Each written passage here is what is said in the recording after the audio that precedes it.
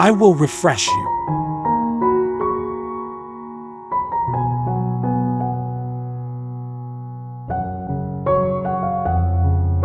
Jesus set an outstanding example in putting the interests of others ahead of his own.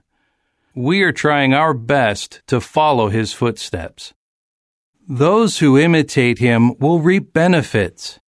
Jesus said, "Come to me, all you who are toiling and loaded down, and I will refresh you." Matthew 11, verse 28. Jesus was kind. He showed kindness by being gentle and yielding, even under difficult circumstances. For instance, when a Phoenician woman begged him to heal her child, he declined her request at first, but when she showed great faith, he kindly healed her child. Although he was kind, Jesus was not overly sentimental. Sometimes he showed kindness by being firm with those he loved. For instance, when Peter tried to discourage Jesus from doing Jehovah's will, Jesus rebuked him in front of the other disciples.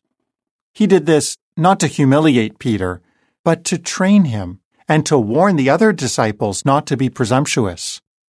No doubt Peter felt some embarrassment, but he benefited from the discipline. To be genuinely kind to those you love, at times you may have to speak frankly to them.